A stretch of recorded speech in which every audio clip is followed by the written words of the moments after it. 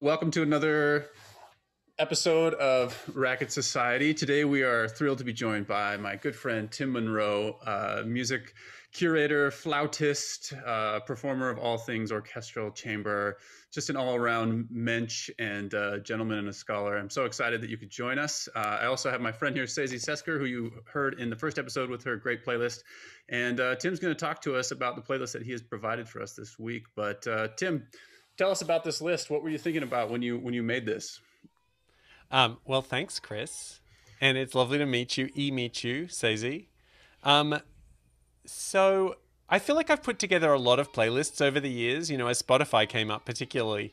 And I'm always looking to be varied and cool and like I have my finger on the pulse.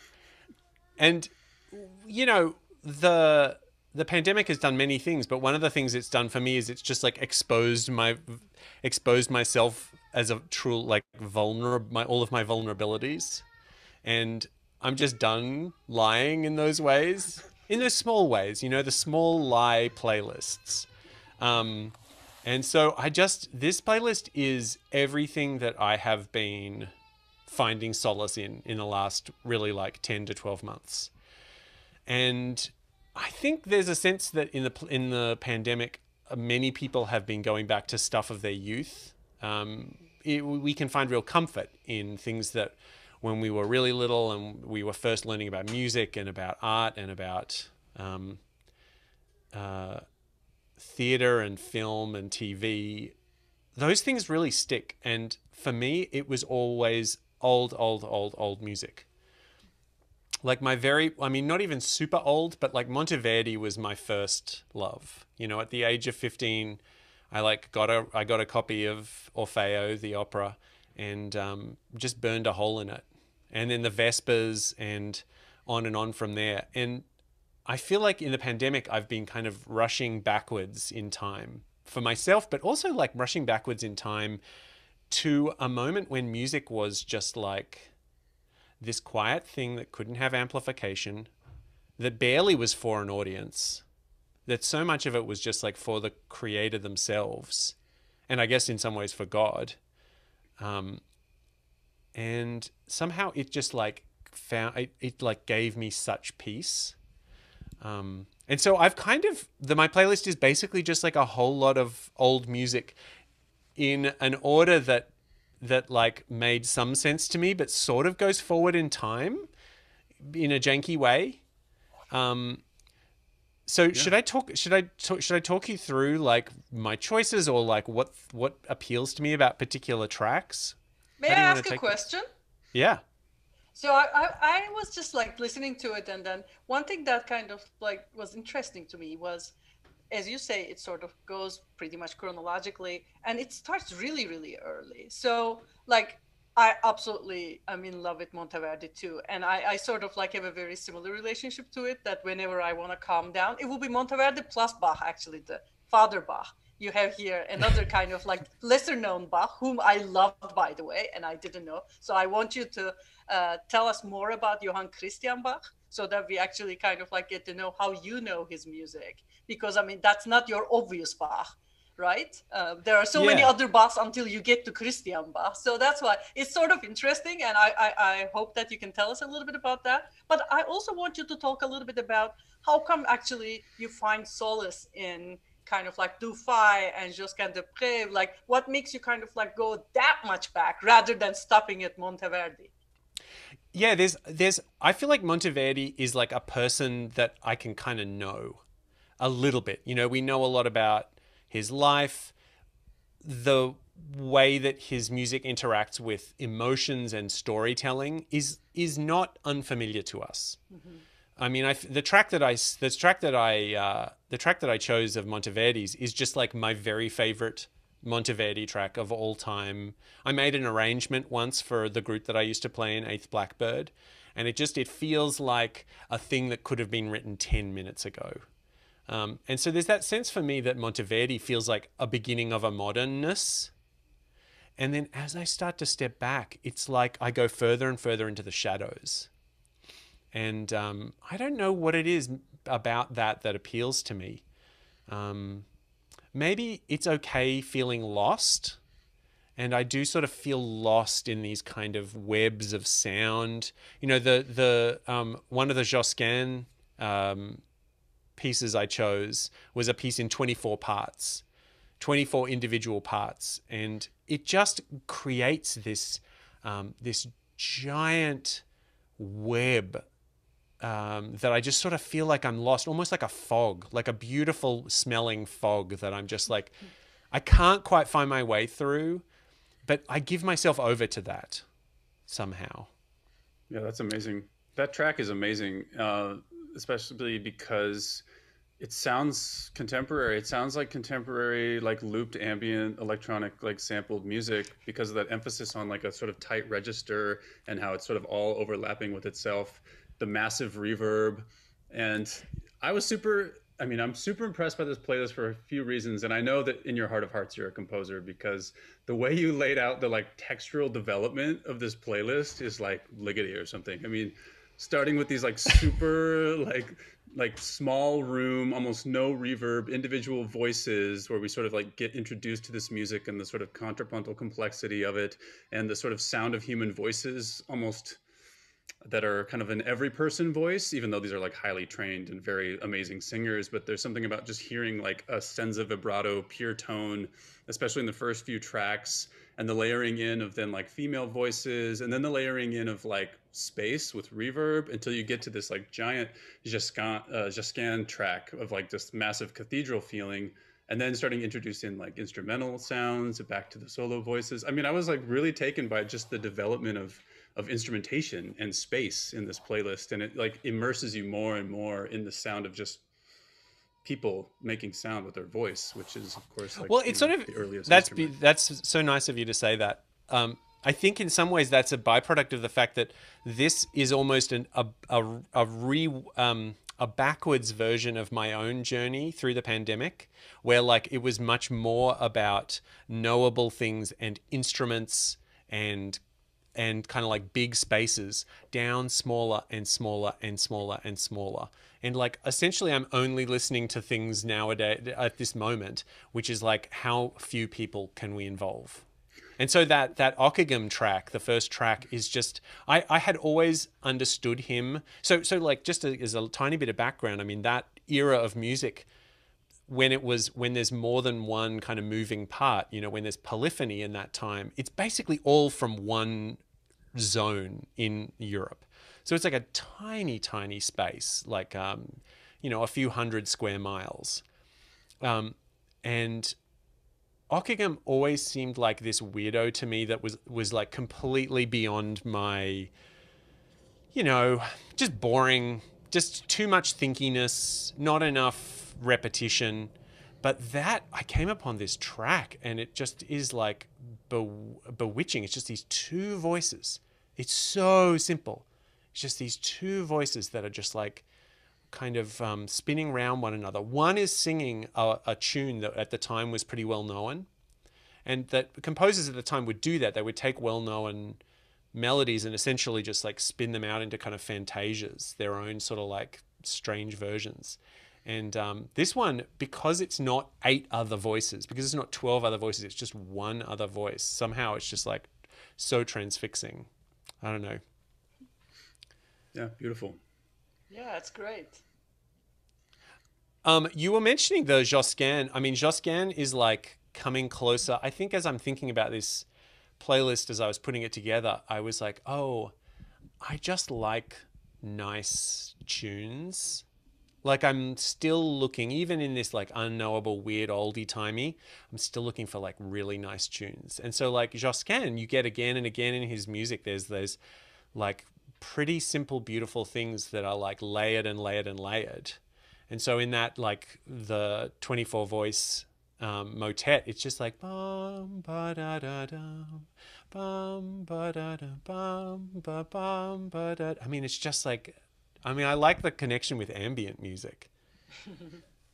Yeah, absolutely. I mean, there's a reason that like a lot of, you know, musical creators now are like, whether it's classical or whatever, are like very drawn to like very, very old things. Yeah, I mean, I can think of like a lot of contemporary pop and electronic music also uses what are called vocal chops, like just little fragments of voice formats and things like that, like to basically make a sampler out of like vocal formats. And I feel like that second Josquin track, the wood nymphs or the forest nymphs, has really intense vowel formats in it. I don't know if that's something what does that mean? interested. Well, I don't know what that So means. like What's really a vowel pronounced like A, E, I, O. Like when they change formats, it's like ah, oo, ee. And so like Yes. I found that like so fascinating in that track, and actually it feels very contemporary because there's a ton of music right now in which, I mean, it would be done electronically, like just chopping out those parts of a vocal sample and then sort of playing them back on a keyboard or something. But that track in particular, I thought just had like this really wild overtone quality because of how intense the instrumentalists were about changing the vowels very fast and very sharp, and almost sounds like a sample. Yeah, I've become this is a West Coast based group. Like I sort of think of European music like of this era as like only the Europeans are making it, but there are some amazing American groups, and this group Cut Circle really doing amazing work. And one of the things they're doing is they're capturing this like very strange, this very strange vocal style. And they're really wanting to put all of the emotion into this music, which can sometimes when it's performed be very kind of like at arm's length. And so there is that like tangy quality that I love, that idea of those different, the vowels, that like the vowels are like such different colors. That's cool. Yeah, I don't know if you've ever heard the early like synthesized speech from like the mid 20th century that they were trying to do with like telephone operators and stuff like that. Maybe at Bell Laboratories or somewhere like this, but it has this quality of just like no, what's that? Sharply contrasting vowels and things like that. What's that? I think they were just trying to invent a synthesizer that could resynthesize like human speech. But it's worth checking out. It has a really cool sound to it. And of course now it's like a throwback electronic sample, so it's very hip, you know. Unlike this playlist. Oh, this playlist is very hip though because of the last track, which, you know, I know Sezi had some thoughts about this. I mean, she was just mentioning that before we started recording that like her daughter absolutely loves this track, but it does recast the whole thing. It does, especially because the last track actually starts with this kind of like string bass that makes you think that it is going to be yet another one of those tracks similar to the ones that came before it. But then it turns out to be something totally different. And you're like, oh, okay, so we are in today now. Okay. But it's really kind of like upbeat. I sort of like can see that piece working as a kind of, all right, we just woke up, let's listen to something kind of track. But it could also be you just cried and then you're wiping your tears and you're like, okay, let's listen to something kind of track as well. So I sort of like that. It fits to so many situations. So tell us about that group and why you're listening to that. That's super interesting. What a lovely way of capturing that in-between quality. Because I think I've loved the new Pornographers for a decade, and I never have quite been able to work out why. I don't listen to a lot of popular music of like various genres. I mean, not for any reason other than just like my whole life has been just like immersed in classical music. But the new Pornographers have been making much more of an appearance because we have a 15-month-old and he's just like starting to be like really excited about music. And this is just like, new Pornographers make just great, just big anthem-y dance tracks that just like are fun to dance to. But what I'd forgotten is how amazing their like really intimate songs are. And that this one, which is like, it feels hopeful, but also there's a sadness to it. And I had to Google it because their lyrics can be sort of oblique or like poetic and a little bit abstract. Is that it's essentially about being the friend of somebody who's coming out of a deep depression. And so there is a sadness there. But there is also a sense of hope in it. It also felt like, I love, Sezi, your sense that it begins almost like it could be another lament somehow. Right. And I did sort of think of it as like, because it is it has that lament-like quality that there are lots of kind of, I mean, I feel like the olden times, they did laments better than anything. Totally. And that, like, the Johann Christoph Bach track,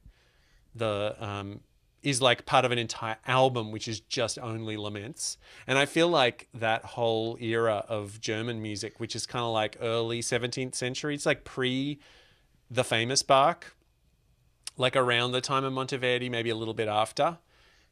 They just knew how to do sad things so well. Extremely well. It's yes. so simple. And maybe that's the other thing that I love about the new Pornographers track, is it's no more complex or more simple than these laments that are like then the Ockeghem or then the Schütz or then the Bach, the J.C. Bach. I feel like I forget how J.C. Bach is related. He's older than J.S. Bach, but I can't remember how much. Yeah.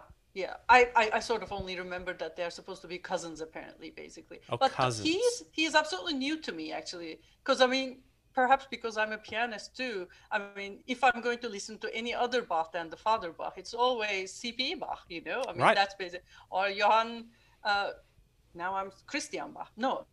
Yeah, I'm not actually mixing them up. This is Yes, Christoph. that's right. Christian Bach is the cousin, and Christoph Bach is he's older, but like also more obscure relative, I feel like. We would have to look that up. So he's like the cool cousin with like the record collection that Bach hung out with when he was a kid. And Well, he was like the emo one. Like Bach went up to his attic and they like listened to like like moody emo records together. Yeah, because there's like a whole genre of this kind of lament that it just hits you in the heart. I was sharing some of it with you, Chris, early in the pandemic. I feel like I was like overdosing on it. I bought a 40 CD collection of early German music because I just wanted to like see what is all of this strange stuff? Like, where is it even coming from? That's awesome. I mean, just lyrically, you know, like I looked it up and it's like, oh, that I had water enough in my head and that my eyes were springs of tears so that I could bewail my sin night and day. My sin overwhelms me. You know, it just lyrically is so intense and so beautiful. And just like, I mean, yeah, in this moment we're in, it hits you hard, I think. Right. And what about the singer in that track? Oh, Daniel Taylor. So, about that? Yeah. Well, he's a Canadian countertenor who I've just always loved as this just like, I feel like there are the two kind of like general strains of countertenors. One is the kind of like more like choiry sort of like choir like one that kind of is more like hooty. I don't know if that's and the other is like more kind of big and operatic. It's like, what is your just giant, voluptuous, vibrato-laden virtuoso, you know, doing all these kind of Baroque operas and showing like fireworks like crazy. And Daniel Taylor is just like, feels like he's sort of neither. He's just like very simple. It's an incredibly beautiful instrument. Yeah, I've always been very drawn to hear his voice. Even just as I was like putting this track down, I was noticing what he's doing more conducting these days. Oh, okay. Yeah. Like, I didn't know him actually before, and I like it quite a bit, the way that he sings it. Yeah. And, I also go ahead, Sezi. I also want to definitely hear about Salve Regina. Oh my God. That's the point at which you're sort of like going a little bit backwards, aren't you? Absolutely. I didn't know where else to put it. It's like it's like a giant 15-minute. It's just like, who even knows where to put that? I knew I wanted to have the new Pornographers last. But I didn't know where to put that. So, okay, actually, this composer, Nico Muhly, put me onto this era of English music. It's it's sort of weird because it comes at a time when England's like in all of this craziness over religion. So they don't know whether to stay Catholic. They don't know whether to become full Protestants. They don't know whether to be in between. They don't know whether to murder people because of it. You know, they don't know whether to have an English translation of the Bible. You know, it's like crazy times. You know, a lot of people died. Just a lot of people died. And not just Henry VIII's wives. So this comes from slightly before that time, but it's an era of English music where there's almost nothing left. because it was all destroyed when there was all this big kind of anti-Catholic stuff. I can't remember which queen was like so unbelievably fervently anti-Catholic, but she just like, they just laid waste to all of these archives and things. And so there's almost nothing left. Almost nothing is known about these people. There's a bunch of them. John Brown is another. There's like a handful of these composers, and there were probably dozens and dozens more. And it's a very specific and unique style, right? It's just like these giant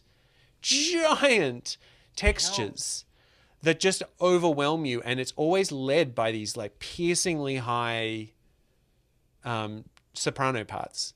Amazing. And everything else is where basically... Where do you get those sopranos? I mean, it's really hard to get those sopranos. Well, and not just that, like to do it for 15 minutes. All of these things. It's a genre called the antiphon. And in this era, it feels like those votive antiphon. And that they're always giant pieces. They're always 15 to 20 minutes long. They set an incredibly long text. I forget what their function is like in the liturgy, but essentially it's just like this wackadoo amount of music for people to be singing. I mean, it must have been, it's just an incredible stamina feat, if nothing else. But also I just mostly wanted to put it on this list just because like no one, it's such a unique and specific corner. There's only a couple little... I never heard of the never composer, heard it and either. I think I looked on Wikipedia that there's only 4 pieces or something that survive of his output or something like that. Super fascinating. Totally. And I think maybe another thing to say about even the composers earlier on this, like they didn't think of themselves as composers. That word didn't even exist until coming on for, you know, some way through the 16th century. So most of these people were like, they took clerical orders. I don't know if that's a correct term. And they basically were administrators who like sang. Singing was an important part of their thing, but like they didn't write music for money. It was not like a thing. It was not kind of a big, it wasn't like a defined role, right? You weren't like a composer. So yeah, but I sort of wondered kind of about like pushing the range of the sopranos so high, because it cannot be just like a random choice. It had to be a kind of like, you know, on purpose, you sort of like push someone's voice to the absolute kind of like, you know, borders of what they are capable of doing. Something that, for example, you know, you also kind of like know Beethoven to do. You know, he always pushes it just a little too far because he gets a kick out of that, you know, for pushing you there. Well, and so, because... I mean, is that something like that? Because angelic doesn't quite describe the highness of that voice. It's beyond angelic. Well, yeah, I mean, it's funny that you bring up angels because that piece is in 9 parts, I think, if I'm remembering right, because that's like what the number of groups of angels there are, or like 9 categories of angels. So there is like a little bit of that kind of feeling. But I think your point is super interesting. The thing that happens to instruments or instrumentalists or singers when we're pushed to the edge is like we can get a real roughness or we can get a real intensity.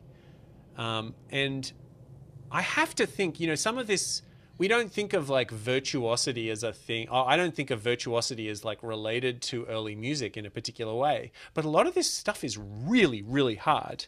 One of the pieces we haven't talked about, the Dufay, the Guillaume Dufay track, I included because like he entranced me with just like such how beautiful the like soaring lines are in his stuff. Like it just feels like, you know, romantic melodies in sometimes, but also it's like incredibly virtuosic in terms of like the rhythms it's asking for, and in terms of like the coloratura, for want of a better term, like all the fast notes. But oh my God, the Stabat Mater, what it must have been considered to be incredibly virtuoso. I mean, you got to think, right? I think that's a great point. Yeah, the soprano is amazing on that recording as well. And like you said, the melismatic quality of it is incredible. There's also some just pretty out harmonic moments in that piece. just from these weird points in which notes have to be flatted or naturaled in various contexts, and they sort of happen in quick succession, and so you get like bordering on like augmented triads and things. I mean, strange stuff, which, I mean, geek out composer thing I was totally into. Just like, wow, that's Well, like but amazing. it's super interesting because like I think a lot of those questions have to be guessed at. Yeah. There's a lot of guessing that goes on, and well, an incredible amount of research, but like a little bit of guessing. And I think there's like that term, there's a term for that, like musica ficta is maybe the thing that refers to like how, because they didn't write all of the like things that should be high, things that should be low. It's like a little bit in the common practice. And so, yeah, I guess like when I'm listening to this music, I'm always like a little bit like the pungent things. I'm like, oh, interesting. Is that a thing that would have been heard at the time? Yeah. Or would it not have been? But also like, how did they hear that? Is an augmented triad, like, does that sound rich and beautiful to them in a way that like it sounds a little bit weird to us? It's like, who are these people? Who even are they? Like, what if we met them? If I just like transported into my living room right now, what on earth would we talk? Like, what would we talk about? What would their lives have been? Well, they'd be excited to know that some Australian living in Chicago is listening to their tunes. And I think this playlist in general has a really wonderfully like cinematic quality. And again, I was talking about the textural development, all that. And then when you arrive at that Salve Regina, which is just like incredibly grandiose and beautiful, and then getting that new Pornographers track as like a coda, that for me just completely changed the way that I viewed the whole playlist. And all of a sudden made me, why I say cinematic, is it made me feel like I was in like a Merchant Ivory film or something. And there was the, you know, like two priests riding bicycles as the camera faded out or something. It's true. You know, I was, as I put it in, I was like, oh, this is totally the credits track.